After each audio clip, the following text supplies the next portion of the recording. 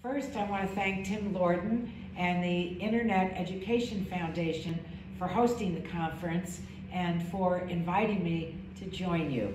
And to all of the distinguished all-woman panel with its wealth of expertise, thank you to each one of you. A few days ago, our country surpassed the tragic milestone of 400,000 deaths of our fellow Americans to COVID-19. And sadly, the numbers continue to climb. Toward the end of last year, our hopes soared as 2 vaccines were approved by the FDA. I won't rehash all the details, but the previous administration, I believe, lacked a clear plan to vaccinate Americans efficiently, equitably, and effectively. And this is a major issue, obviously. Thankfully, President Biden has put forward his national strategy for the COVID-19 response and pandemic preparedness, a science and evidence-based plan to crush the virus. The House Health Subcommittee, which I have the privilege of chairing, is already working with his administration to effectuate this plan, which includes a top-level goal to mount a safe, effective, and comprehensive vaccination effort of 100 million vaccines in 100 days.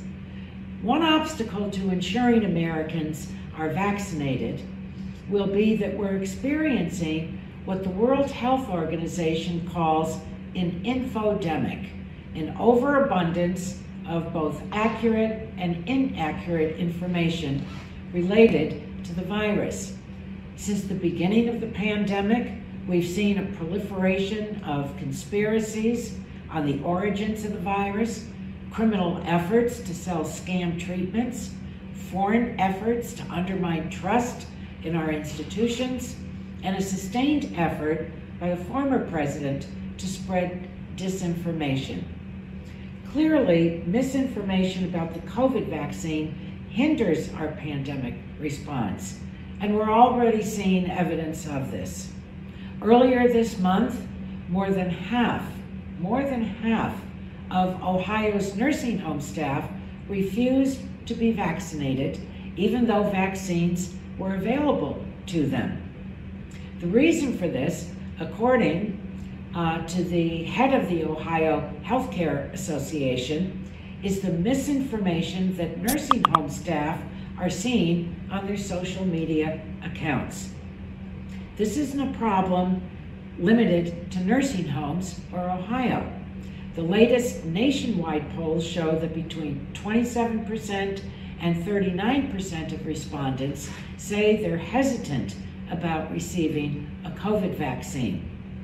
I'm pleased that many of the social media companies have evolved their approach beyond just applying labels to COVID misinformation, since evidence shows that factual labels don't work. And those labels don't change perceptions. But removing misinformation is only the beginning.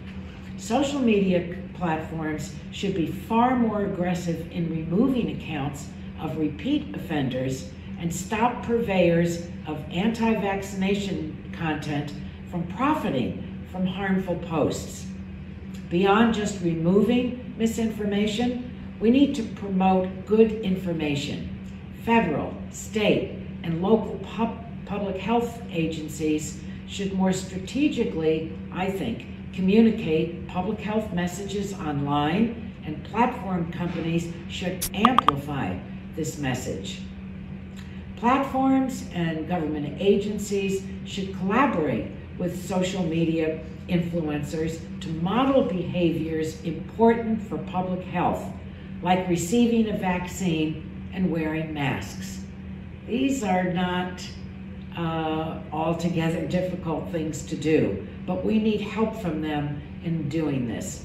If we zoom out from COVID specifically, I see our online misinformation problem as largely a product design issue. The algorithmic amplification and recommendation systems that platforms employ spread content that's emotion-inducing over what's true. The model creates radicalization pathways or rabbit holes of conspiracies, and it keeps users within echo chambers that reinforce biases rooted in anger, anxiety, and fear. I believe long-term solutions to this problem must involve reconsidering the role of algorithmic amplification, product design, and legal liability. But before we can fundamentally restructure our online information ecosystems, we need to do everything we can in the short term to remove COVID misinformation and stop those who spread it, amplify authoritative voices, and encourage public health measures like vaccines, masks, and distancing. I'm grateful for the collective expertise of the panel, and I look forward to learning from each of you. Thank you again for inviting me to join you today. It's been a real honor. And to Tim Lorden, thank you for your special leadership.